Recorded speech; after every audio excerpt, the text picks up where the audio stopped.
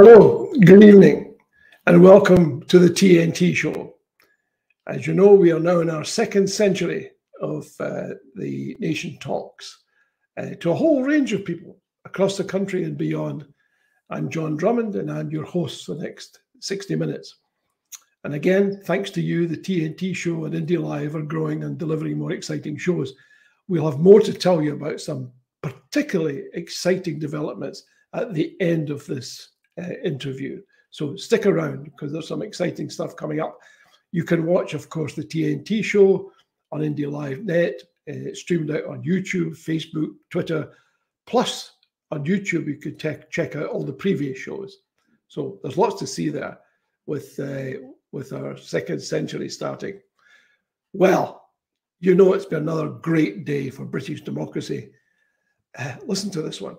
Allegra Stratton, of recent fame. You may recall she was Boris Johnson's ex-PR manager. She is still the only resignation.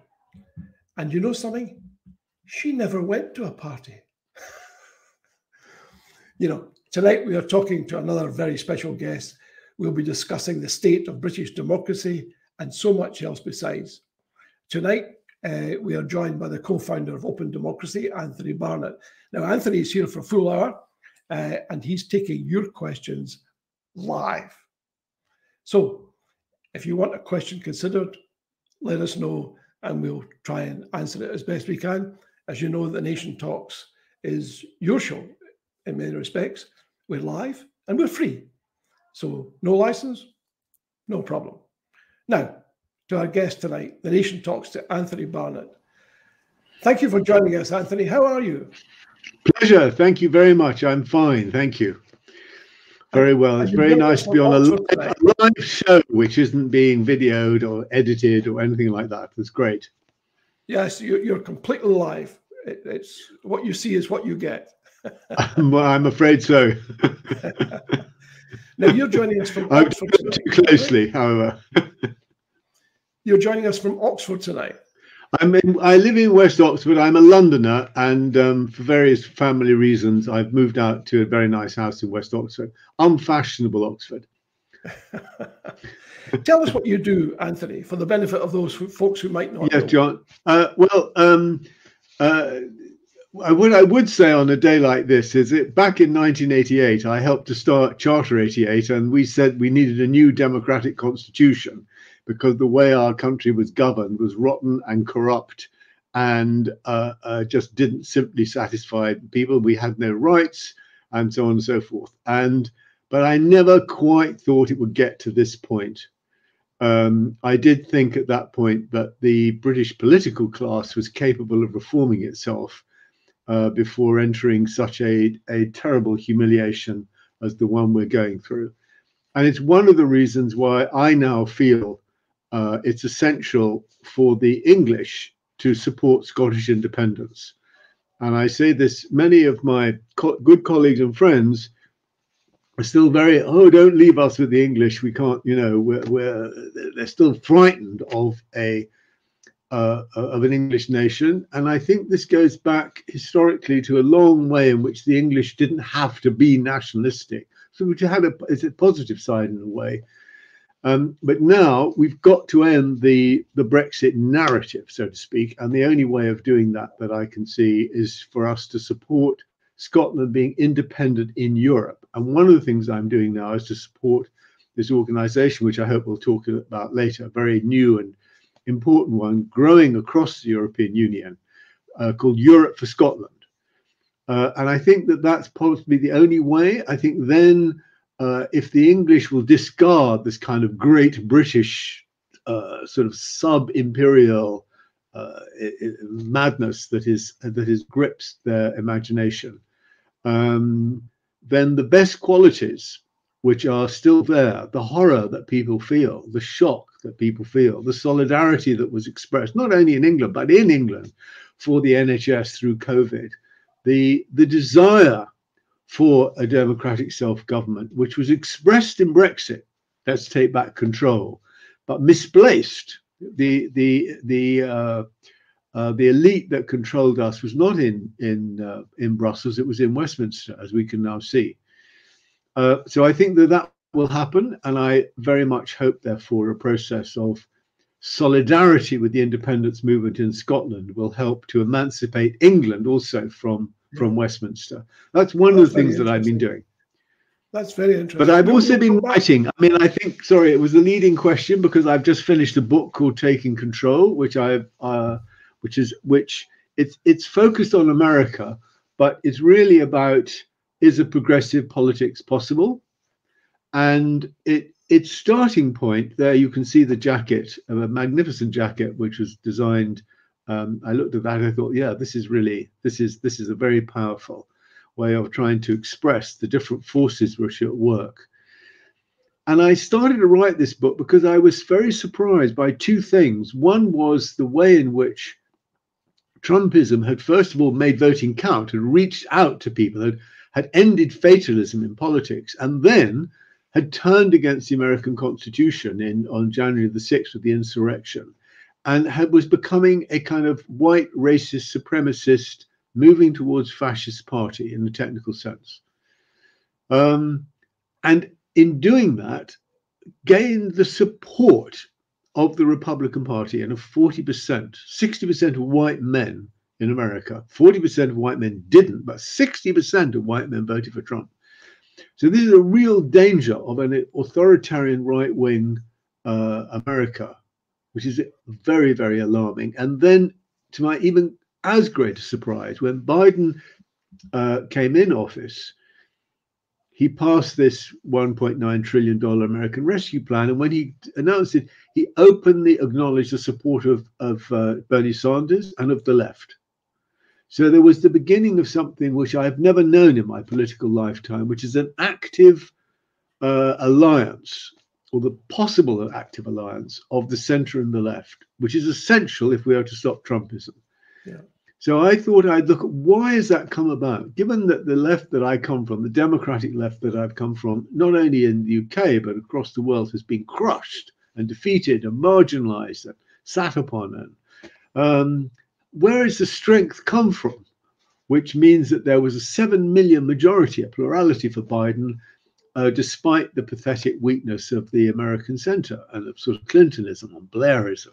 Where did this come from? That's what I asked myself. And I looked for the forces of what I call the forces of humanization: feminism, anti-racism, human rights, the role of science in making us much more conscious of our bodies and of each other, which we saw in COVID, the independence movements, which we're now seeing, for example, in the Ukraine, but also saw in Scotland, the desire for self-government, which doesn't yet have a politics in the more official sense, but which is very, very profound and means that there are grounds for hope against the rise of the right. And indeed, I think one of the reasons why we see Xi in China and Modi in India and Trump in the United States and Bolsonaro and Johnson is they know how powerful the democratic forces are, that if they had the chance would end corruption, would end their media monopolies, would end the domination of corporate power. And they're more aware of our strength than we are. Yeah. And this is one of the arguments that I try to look at in the book and try to, how do we develop this strength? How do we? This is very interesting. I think what we'll do is we'll take a look at a short clip from your time in Washington, D.C., when you spoke to a number of progressive leaders. And at the end, right, you sort of summarized, in many respects, what you've just been saying. Let's take a quick look at that, Kevin, if you can key it up. Shift the boundaries of the possible.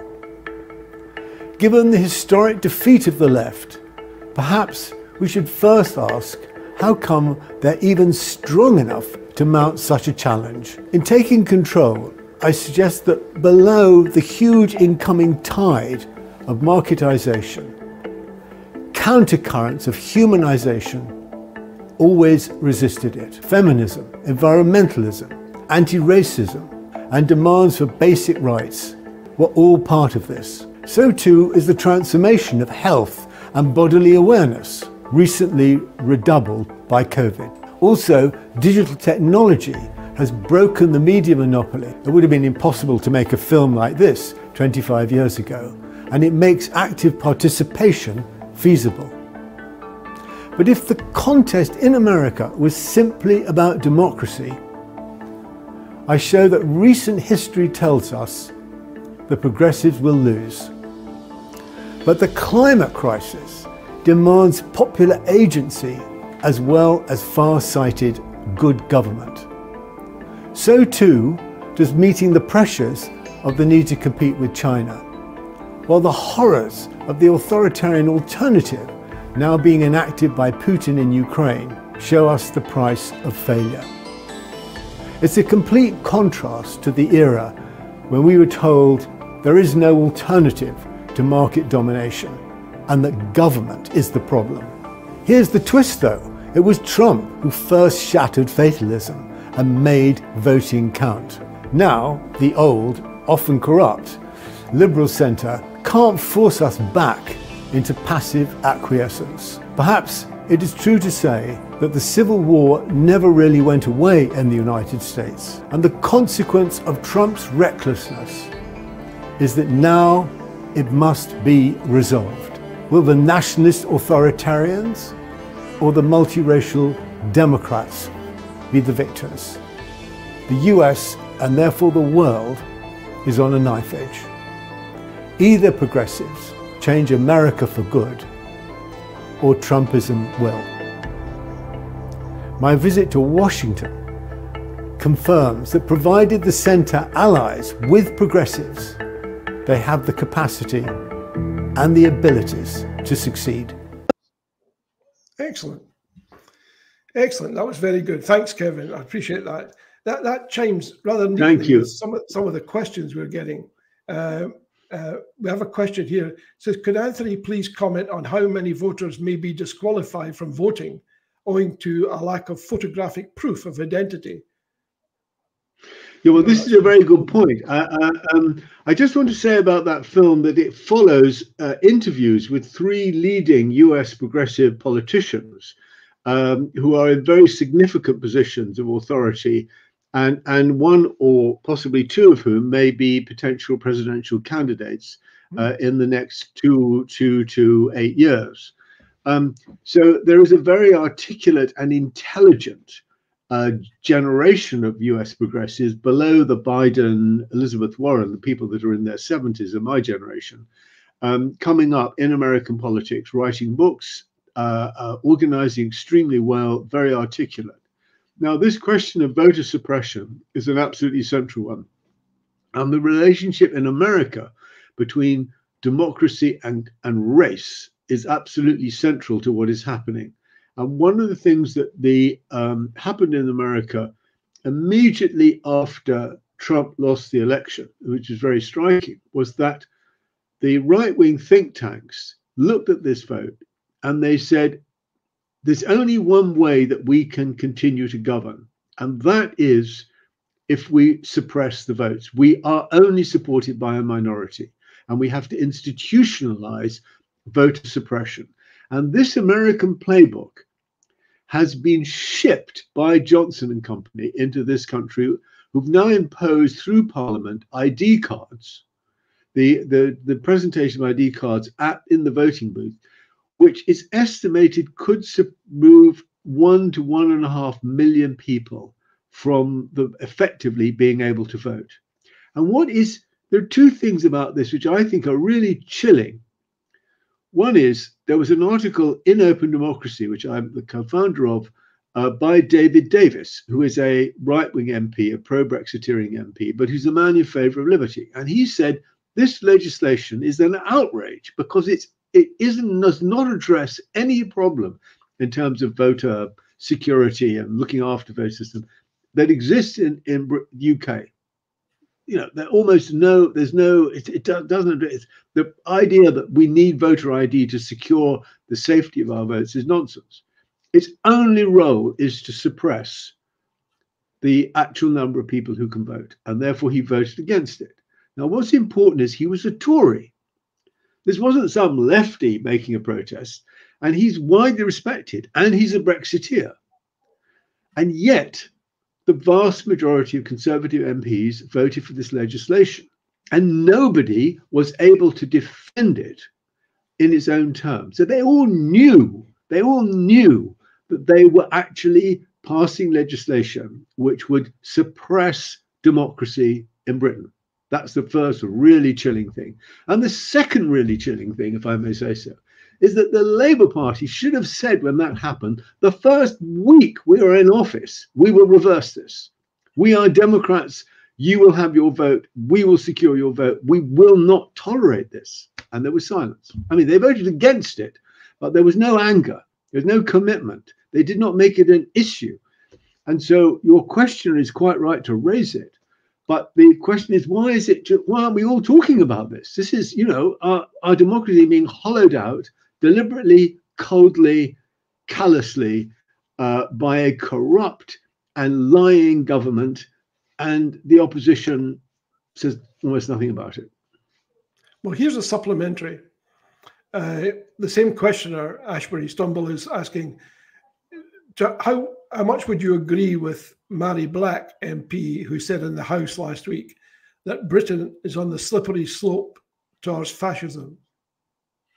Well, I watched that speech. I thought it was magnificent. I was shocked by how few people there were in the House of Commons when she said it. She's kind of right.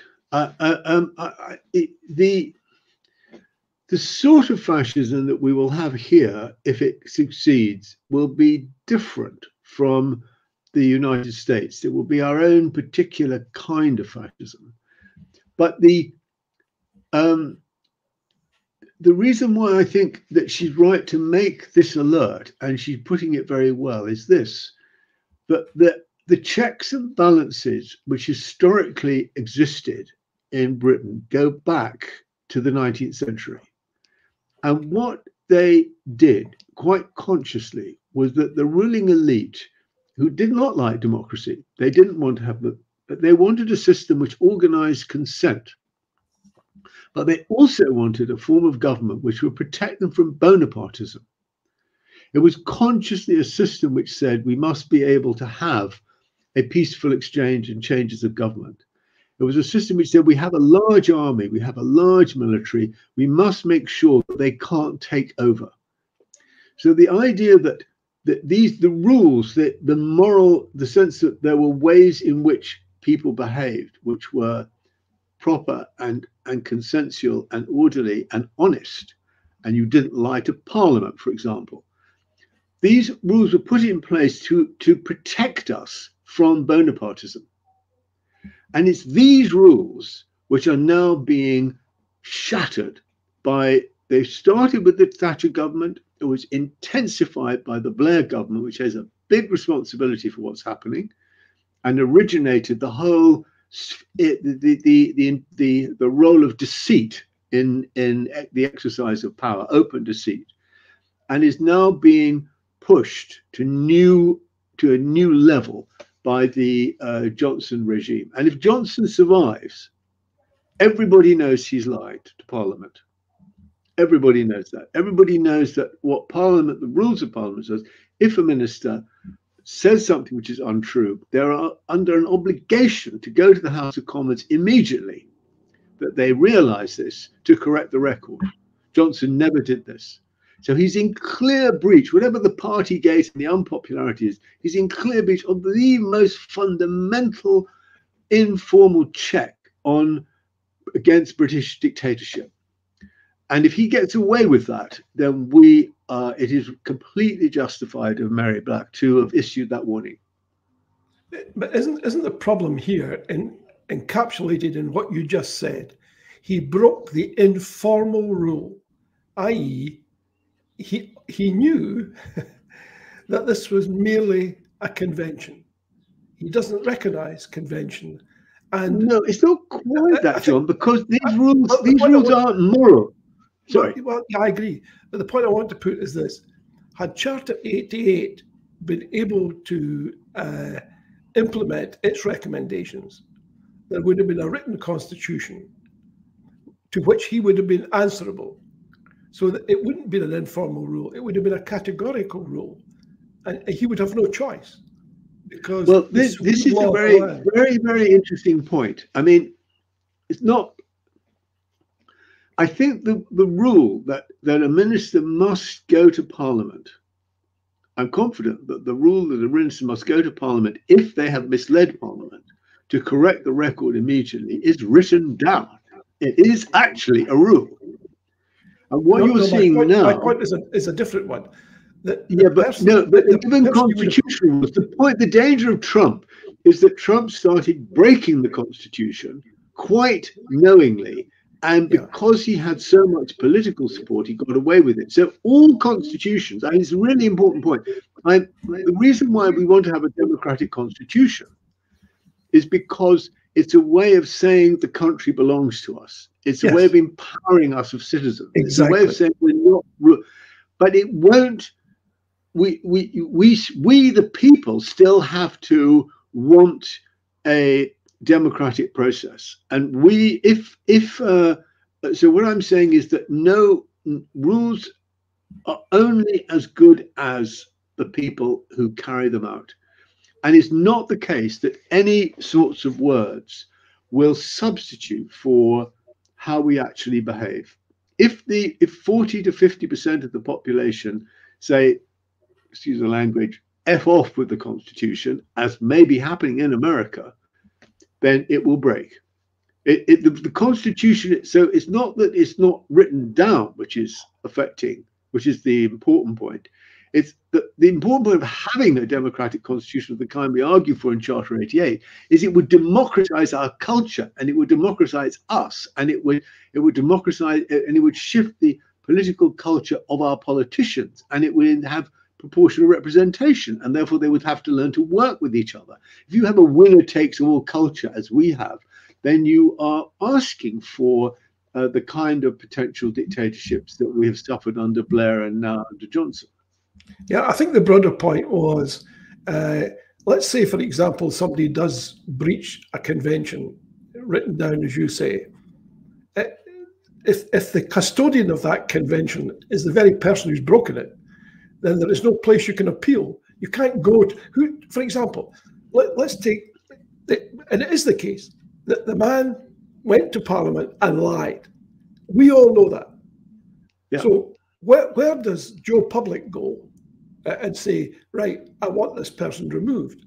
They can't. There's no way to go. They're completely at the mercy of the 80 majority of Conservative MPs, and they decide if Johnson has broken the rules or not. There's no public view. Yeah, they all know that he's broken the rules. They've all. I mean, this is it's a moral point, right? Are they custodians of a rule-based, law-based democracy, or are they the custodians of a sort of an arbitrary and authoritarian government that can get away with whatever it can get away with? I mean, it's a fundamental choice about what kind of country they think we are. And it will come, there will be another round after today where Parliament will have to assess itself whether Johnson has in fact breached the rules of Parliament. And you know, it is a test for these guys. And there will be a test for the electorate. And one of the pathetic things that I think is happening is that the opposition is not making the argument that you're making. They're not calling for a better democracy. They're calling for a Brexit that works, you know, which is actually, Brexit is a car crash, so it can't work. So you get this terrible sense that they're hoping somehow or other that the system will default back to, I don't know, wherever it is, the 1990s. And so I'm as critical in a way of the Labour Party for failing to pose the language. This is why Mary Black's speech was so good, because, you know, at least somebody was saying what needed to be said. There was another speech, for example, by Caroline Lucas. She stood up after, with the height of the Ukraine war, and she made this following, which I was a really, really devastating speech because it was so forensic. She said, look, We have a prime minister who says he's look what's going on with Russia. After the Salisbury poisoning, he went to a NATO meeting in Brussels. He produced the evidence which showed that the Russians were behind the poisoning. Sanctions were then applied on Russian security officials across all of the West, in embassies across the West. And then he dismissed his security guards and went to a party in northern Italy held by somebody who had been working in an ex-KGB agent. And she said, did he carry with him his papers from that meeting? Were these security papers on his telephone? What happened in that event in Italy? Very forensic, very precise, completely proper questions, which of course they just said, it's Caroline Lucas, I'm not going to, they were ignored. It shouldn't be, those questions should have been asked by the official leader of Her Majesty's opposition. They should have been asked so that Johnson had to answer them because they were right au point. And it's striking, if I may say the last thing, that there's two women MPs, right? Exactly. However marginal the male things may feel they are, who are articulate, precise, name what was going on, and are ignored. Absolutely, they were both commendable. I want to extend the point that you made earlier, in which you said the Conservative MPs have to decide if they're going to abide by some sort of moral code that the rest of us recognise, or to abandon that. Democratic code. Yeah, it's a democratic code. Yeah. Let's assume that they choose the latter. What do you think the outcome of that will be? I.e., if they continue to support a man that the whole country thinks is a liar, what do you think the outcome will be? Well, I suspect that Johnson can't be re-elected. So I think that I just think people have had enough of him. They've seen through him. They thought he was, they knew he was they knew what he was like. They thought he was the Chancellor, but they kind of believed that he would be okay with us, that he trusted the people, that he was like us, that he wouldn't do that. He wouldn't do what he did everybody else to us. And they now have learned, he's irredeemably a wicked and appalling character, sloppy, lying, self-seeking, and corrupt. Okay, so I don't think they will be able to win an election. The problem that we will then face is that the opposition at the moment, in my view, in England, doesn't have an alternative national story. It doesn't have an alternative. Making Brexit work is not an alternative. Trying to be a good administrator, I'm sure Starmer is a good administrator, is not what the country needs. And therefore, you're likely to have an outcome, something like, I'm old enough to remember 1974, when you get you've got a weak Labour government under Harold Wilson coming in because everybody had had enough of Heath. So you get a Labour government which is sort of administering things, but it doesn't really know what it's about, what it's for, why it's there. And then it will get worse and worse. I wouldn't look forward to that outcome. Well, I read a column in the Times recently in which the view was put that many Conservative MPs would actually welcome a change of government because of the mess they think which is going to get much worse. They want Labour to clean up the mess, and they're hoping that there will be a minority Labour government, which will only last a year. And then they can go to the country and say, see, we told you.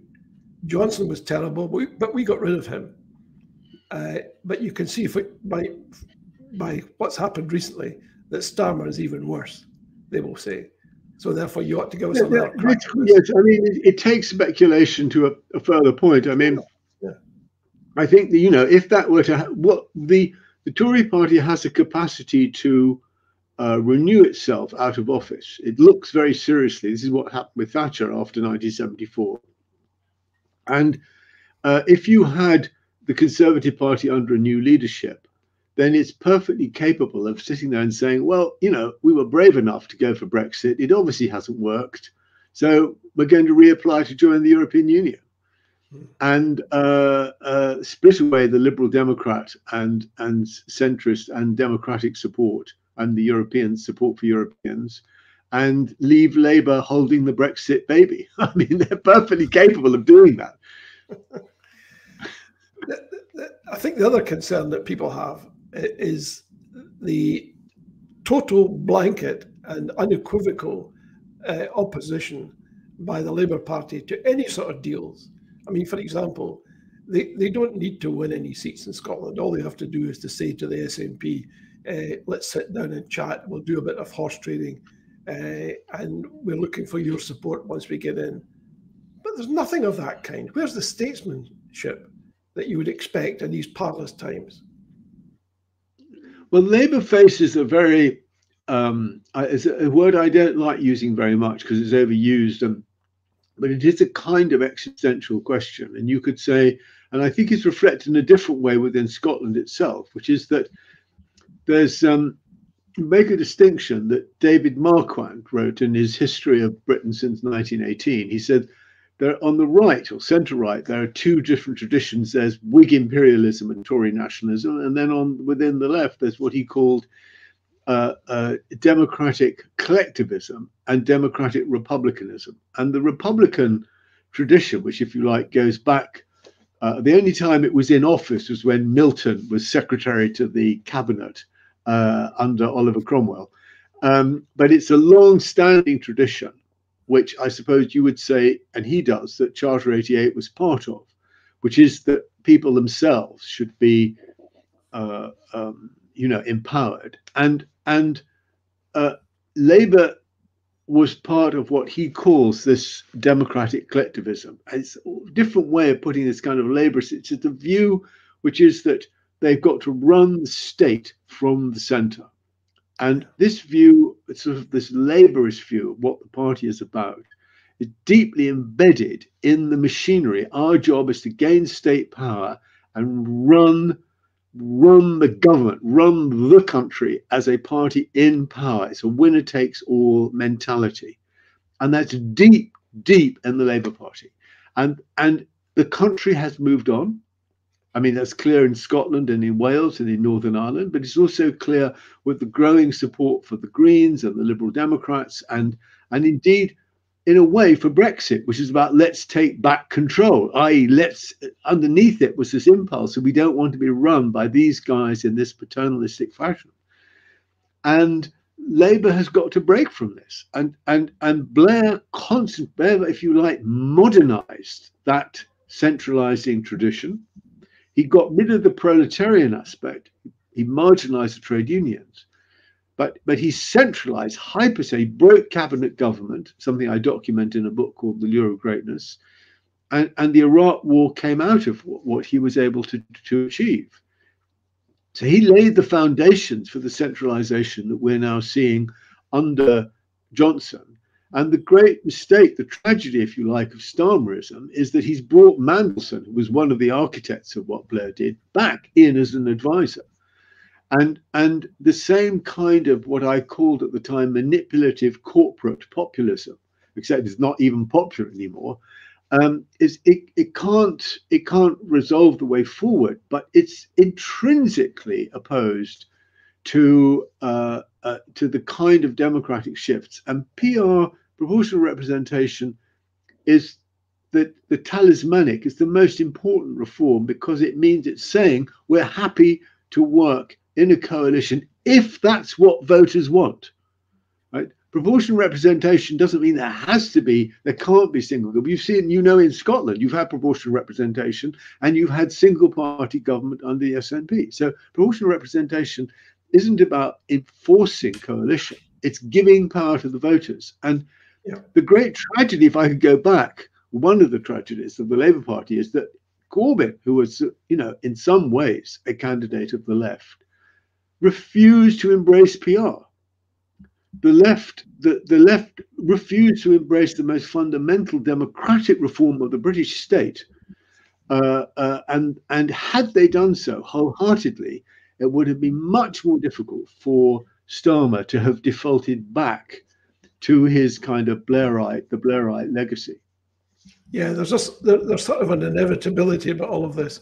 I mean, Blair introduced, ironically, proportional representation to every country apart from England, i.e. the House of Commons remained.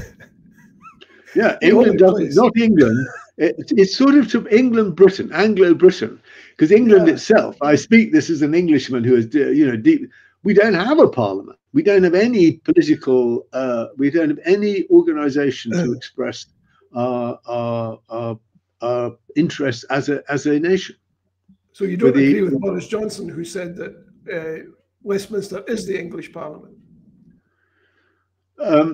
Historically, the House of Commons was the English Parliament, and in the future, I hope the House of Commons, it's a very nice term, the Commons, will become the English Parliament. But at the moment, Parliament is a British institution, and the House of Lords, so-called House of Lords, is not really a House of Lords, it's a House of Cronies, is a very British institution. And that institution, as we all know, is now corrupt. It's not just that it's badly designed and it's got problems and so on. It is living in a netherworld. Yeah, I mean, it is ironic though that PR was introduced all over the place except for the House of Commons. And again, yeah, I think he didn't have a. It's very interesting this, you see, because at that time I was very active with Charter 88 in that time. At that time, because it was about modernization and because you were introducing new representative institutions, of course you had to have PR. And one of the things that the Scottish Labour thought they were doing by having PR, they thought they would, because they were so confident of their domination of Scotland, they thought it would absolutely ensure that the SNP could never become the governing party. So there was a kind of a labourist miscalculation involved, but it was also that no new parliament that is created. If you go to people, if you have a constitution, and you say to people, well, how should we vote? People say, well, I want my vote to count. You know, you don't want a situation in which the Labour Party in 2005, Blair governed with an absolute majority in Parliament on 35% of the popular vote. I mean, it's just incredible. Yeah, but it was a missed opportunity. Nobody went to anybody say, we're having a new representative institution. How about one where only 35% of the voters can actually have absolute power? Everybody would say, well, look, I mean, nobody even think of saying it. So the moment you start to innovate, and what the tragedy of what Blair did, if you like, was that he refused to bring the reforms that he had together, and he pushed them out. And he thought they really didn't matter. I think you may remember he said that the Scottish Parliament was like a parish council. It could raise the income tax by a penny, so that was all right. He thought there was something he had to do because he promised to do it, but he didn't really believe they would matter. Yeah, it's a very good point. So let's talk a little bit about Europe for Scotland, because we've had Nina and Jenna on the show, and they were fantastic ambassadors, I have to tell you, for the whole concept of Europe for Scotland. What would you like to add to what they said at that time, Anthony? Well, I think the first thing I would say to new listeners and to remind those who saw it is that Andrea is Italian and Nina is German. So Europe for Scotland is run by a young European couple who are the co-directors. And it has a steering group which includes people like Leslie Riddoch and Matthew Zajac, and it includes people who are from Scotland, but it also includes somebody from France and somebody from Italy and a Croat who lives in Italy and an English person. So it's a growing international network. And one of the things that Nina and Andrea have done is they've created a kind of network of ambassadors. So I think I should say to people, There are 14,000 supporters of Europe for Scotland. I see the website is up on the screen. Please go to it if you're not a supporter already and sign it. And then you will become part of a growing pan-European movement. And this is what we're calling for, if you like. The most central thing we're calling for is that the European Union should cease thinking of Scottish independence as an internal issue for Britain, and it will only deal with independence, the Scottish desire for what relationship to independent Scotland, when Scotland has voted for independence. And we're saying, no, Europe now. We're saying this as Europeans. I may be no longer a European citizen because I'm a citizen of England, but I still feel myself to be a European.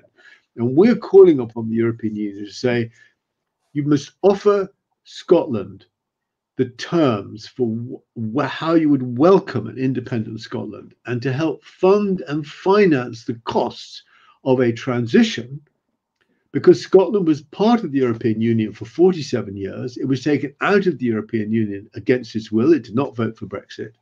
And Europe has every right to say, we want Scotland back, and to put money on the table, because otherwise the Anglo-Brits will say, Europe will screw you, you can't afford to leave, and they will use every means they can to bully and frighten people, and everybody is practical and is worried about their livelihoods, into voting against independence. So we would like to open up the issue of independence, because not just because of that's the best way for Scotland to become independent and to have a referendum and to win it, but because it changes the sense of what Europe is about. It's an appeal based on our values and not just on bureaucratic processes. So that's what we're doing, and how we're doing it is what Nina and Andrea have done. Is they've gone to our supporters, and they said, do people want to become active ambassadors for Europe for Scotland?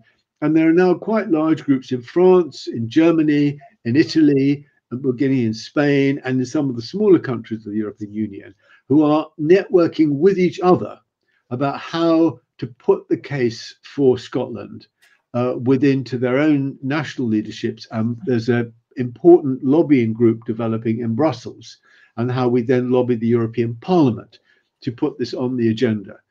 And what people, the last thing I'd say is, I think it's very, very important. What people in Europe are saying to us is, we want to hear from the Scots that they want this help and solidarity. And they don't want to hear from the Scots, where it's going to be really rather difficult. Yeah. And we're not sure the European Union can do this. So we don't know what to say. We want the Scots to say, no, we want this. And then the solidarity will be very strong and very forthcoming. So we want as many people in Scotland to join, and then to appeal, to write to email a friend or a colleague or an associate in another European country to say, join us, support us. We have to change the European narrative with respect to Scotland, both for the sake of Europe and for the sake of Scotland. Well, this is a good juncture, it seems to me, to flag up the fact that there's going to be a monthly show on Indie Live where Europe for Scotland will be able to do exactly that, talk to a Scottish audience and perhaps give them some of the messages that you just mentioned just now, Anthony. And as if that weren't enough, let me tell everyone watching and listening that there's going to be a special program on June the 23rd, a live broadcast. We think it will be, this is the anniversary, if that's the right word, of the Brexit referendum. And the plan is that members of the campaign from all over Europe will be interviewed and asked about their motivation to help Scotland, and then talk a bit about our plan for helping Scotland to rejoin the EU. As the organisers put it, it's meant to be a very positive day on the anniversary of a very terrible day. So that's something to look out for, folks. June the 23rd, put it in your diary right now, and you'll hear from some very positive people talking about a positive vision for Europe for Scotland. Not to be missed. Put it in your diaries right now, please. that's the plug. Over. Very well. I mean, I'm looking forward to it. It's going to be marvelous, and all credit, by the way, sparing his blushes, to our producer Kevin Gibney, who is the prime mover behind all of this. You know, people come on the TNT show and they talk about some fantastic, great ideas, and Kevin is there to pick up some of those ideas and concepts and run with them. And that's why we're talking about a monthly show and the special show on June 23rd, which again is the... And I can confirm from brief experience Kevin's technical competence and capacity, which is very impressive and very, very nice, very reassuring too. He's dug me out of a few holes, I can tell you. I think I'm a bit shadowed. I'm just going to lift this thing 1 second. Now, people might not know this, Anthony, but when we look at the Europe for Scotland cast list, if I can call it that, you've got people like Neil Asherson who've signed up. You've got William Boyd, Carmen Khalil. You've got Brian Cox, of course, who's been on the show. You've got Sam Heughan, who is the actor in Outlander. You've got Jackie Kay, the Scots backer. You've got A.L. Kennedy. I mean, these are well-known names in Scotland. I mean, these are. I hope I'm not traducing them. Or these are heavy hitters. You know, Val McDermott. Not Val McDermott, yeah. You have Ian McEwan, who is not in Scotland, but who's a very good English writer. Yes, yeah. Well, he has talked several times. Tom Nairn, of course, and I think you met with Tom recently. Yes, Tom is a very old friend. I was very proud. I think I should say, because I am very proud, I did the introduction to the new edition of The Breakup of Britain, which I can show you, because I don't think that Kevin has got it on the screen. There it is. Oh, there we are. And that's a new edition from Verso, and I did the introduction to it. And I've done a longer article in Open Democracy about the relationship of Tom Nairn to Gordon Brown and their history going back to the Red Paper on Scotland in 1975, and also the development of Tom's own arguments around the importance and significance of nationalism and with respect to socialism. And Tom and Gordon Brown have come to two very different views on the future of Scotland. Does that surprise you? Well, it goes right back to the Red Paper, and so part of the article in Open Democracy is a long discussion of what happened, and it's quite striking that the 40-year-old, I think he was at 1975, Nairn, who was the sort of a master of European thought, was given the lead article, and there was a book Gordon Brown edited, the young Gordon Brown, aged sort of 23 or something, edited, and it was his first publication, a book called The Red Paper on Scotland. I've got my copies a bit behind me. It's now bleached it was very cheaply produced, because that was partly because of the financial crisis. 23% inflation, annual inflation in 1974, and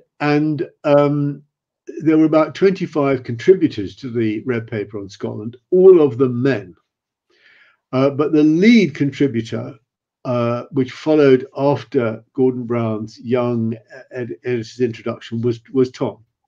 And Brown sort of notes his disagreement. He feels that Nairn is involved in a kind of pessimism against the idea that Britain can be reformed.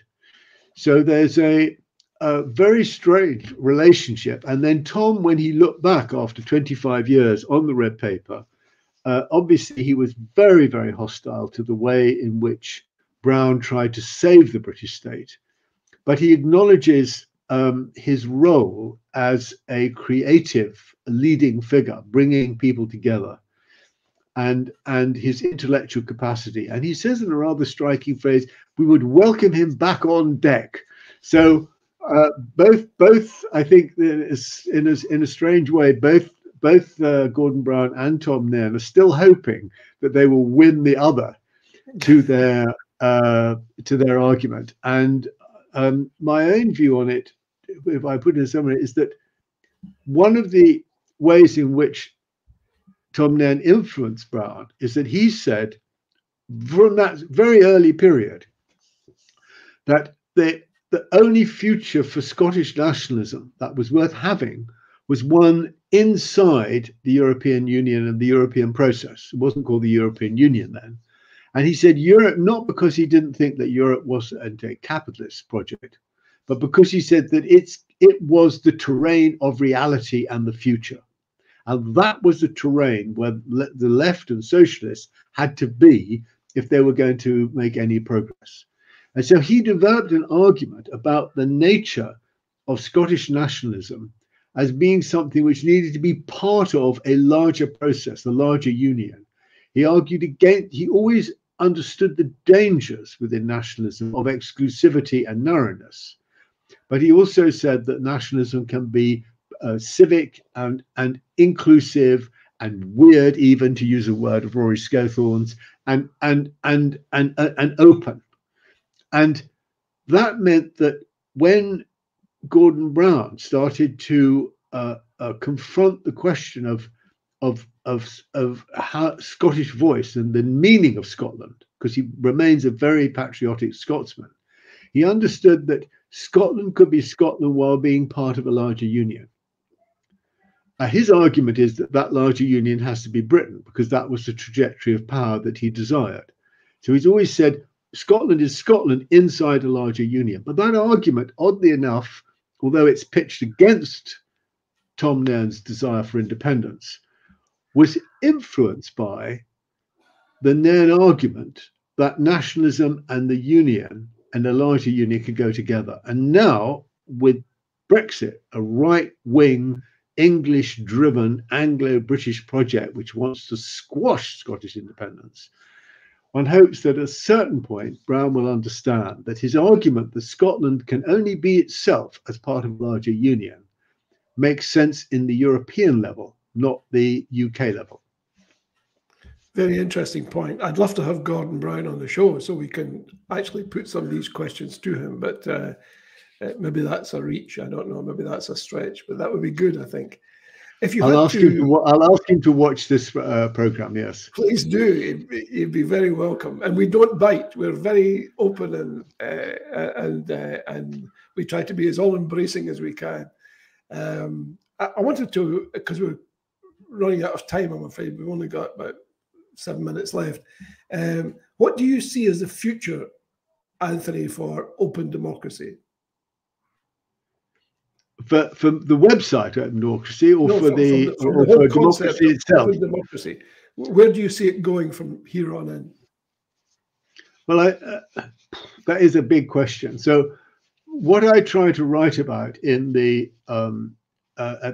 final chapter of Taking Control is to sketch out some of the issues which progressives will have to address, and if you like, one of the central ones is the connection between the great issues of our time: the environment, racial justice, the question of human rights, and the question of how we govern ourselves as nations in a single planet.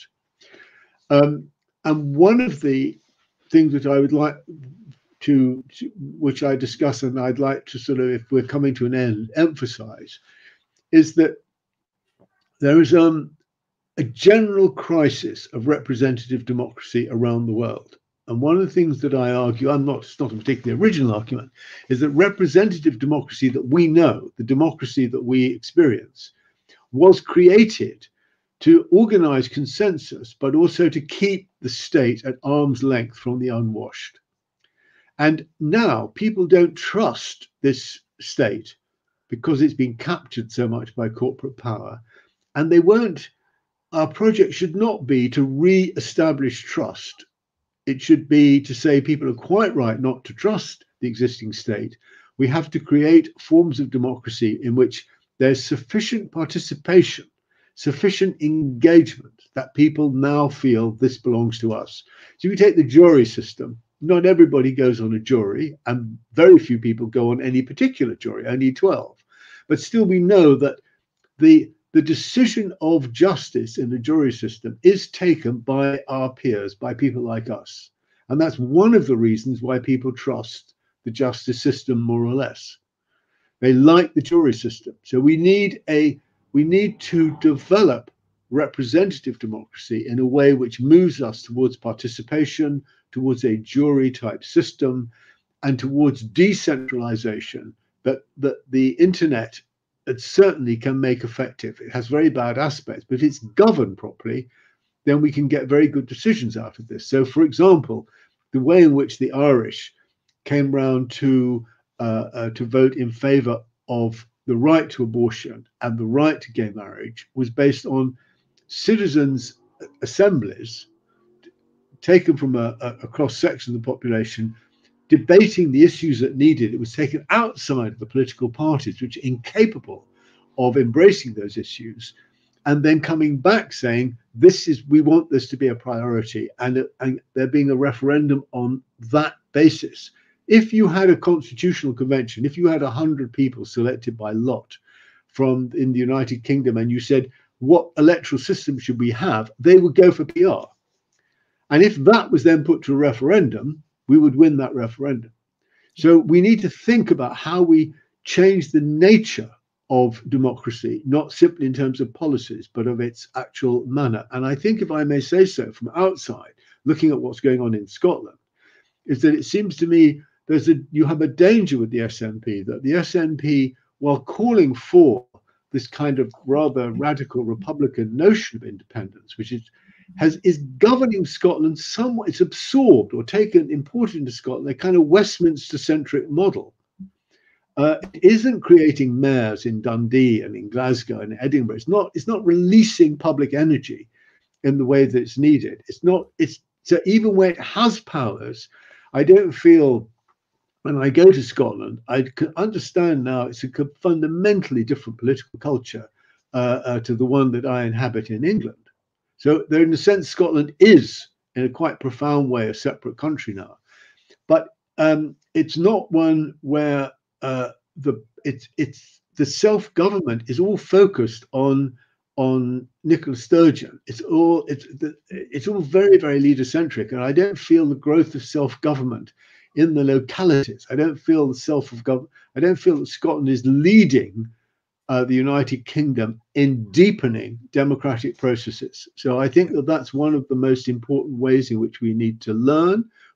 How do we democratize regulation? How do we democratize these larger processes that we're all involved in the modern world? How do we democratize the internet? How do we develop an internet bill of rights, as one of the American progressives are arguing about?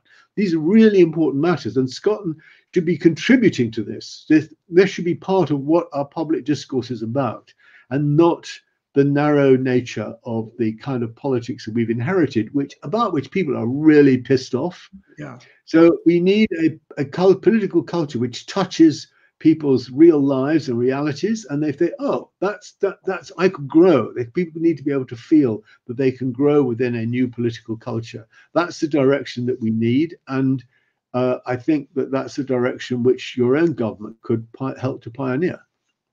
I think these are very good, if not excellent points. Thank you very much, Anthony, and thank you Pleasure. for joining us this evening. I hope you'll stick around for a little bit after the show. We can perhaps have a quick chat. I want to tell people that while you were on air, we were doing a poll, and this is, of course, an India Live poll, and we asked people, should Scotland be independent? And heavens above, 96% of you said yes. But also we asked, how much do you trust BBC News? And 79% said never. Right. 18% said sometimes, and one brave soul said always. That was 4%. So there we are. Well, I'm not suggesting, by the way, that this poll is in any way profound. We're simply doing it as a bit of diversion, as it were. Thank you again, Anthony. Pleasure. Thank you very much. And I hope to see you or watch you on the 23rd of June. If I'm around, I'll be there. Let me just say a few concluding remarks, if I may. because I know you've all got things to do tonight. We're back next week at the same time, and we'll be talking to Yes Highlands. It's a special group that covers a geographical area. Listen to this: greater than Belgium. That's right, a Yes group covering an area greater than Belgium. As always, please look out for my column in the Sunday National this weekend. You'll find it in the 7 Days supplement. And if you're looking for a special treat for someone dear to you who's interested in how the Commonwealth ended up where it is right now, or perhaps for yourself, let me recommend a great book by my colleague Elliot Bomer, and that's it there. Sorry, it's there we are. And it's how the Westminster model influenced constitutions across the world. You can look at it for free. I hasten to add that because it's £100 if you want to buy it. And the details are on the screen or will be shortly. Go on, treat yourself. Why not? I mentioned the new show coming up on June the 23rd, which is all about Europe for Scotland. You really don't want to miss that. And if you forgive me, I want to say a special word to Anthony. Not only has he been a fantastic guest tonight, but he has an operation tomorrow. And I want, on your behalf, as well as my own, to wish him good luck tomorrow. Thank you. It's just for a cataract, sir. Thank you very much indeed. I appreciate it. You're very welcome. To all of you, thanks for joining us tonight. Stay safe. Thank you very much. Take care. Bye-bye. Good night, all.